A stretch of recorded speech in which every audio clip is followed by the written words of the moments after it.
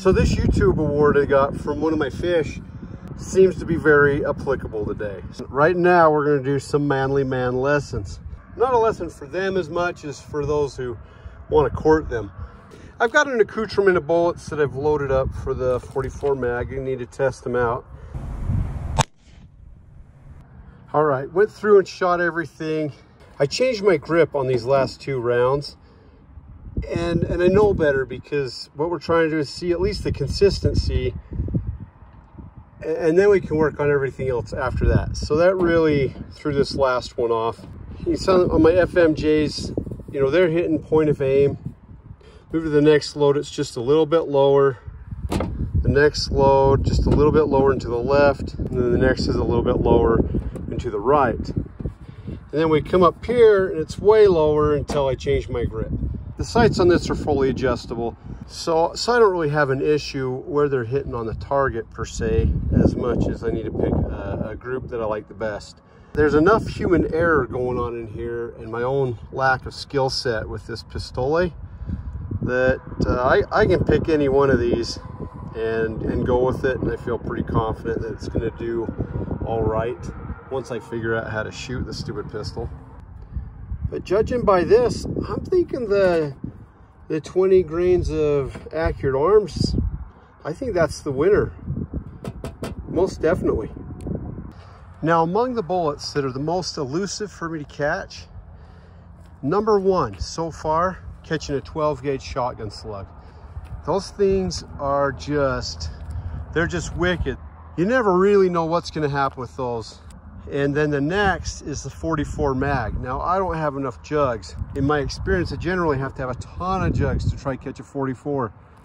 Those things, they're just mean and nasty. Let's see what happens. Before we load this guy into the Pistole, this is a 240 grain XTP.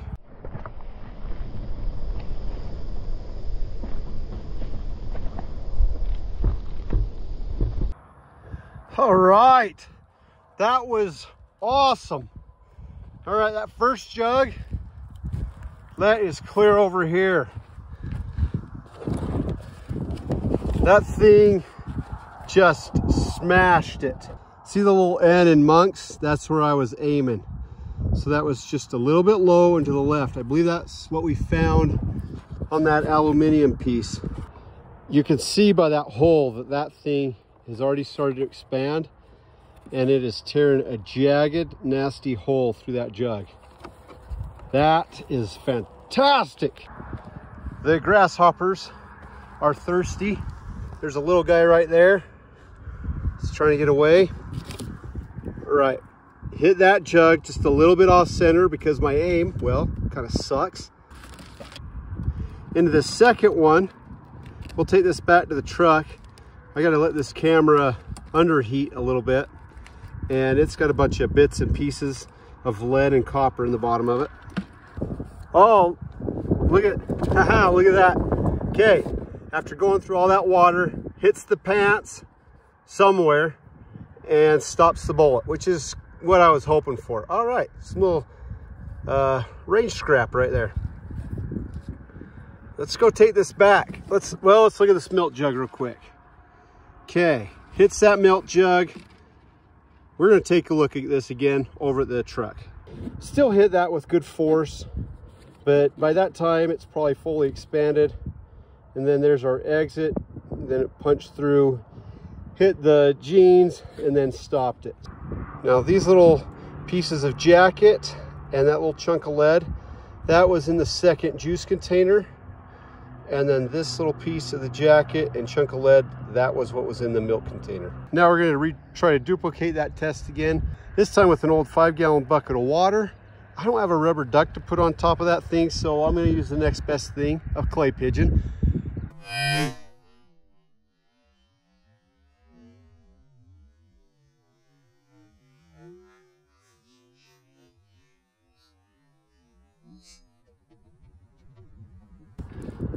So I was aiming for this C right here, and looks to me like I just barely nicked it. I'm gonna call that a win. Right, hit that right there. That went through this super clean bucket right here, came out on that end, exploded this thing with awesome force. Goes through almost a foot of water and then smacks into these levis right here. Well, hey, look right here. We got ourselves the top of that vinegar bottle, and that is about 25 meters away from where we shot it. I was wondering where that thing went. All right, so hits these pants. Get a little bit of lead after striking this.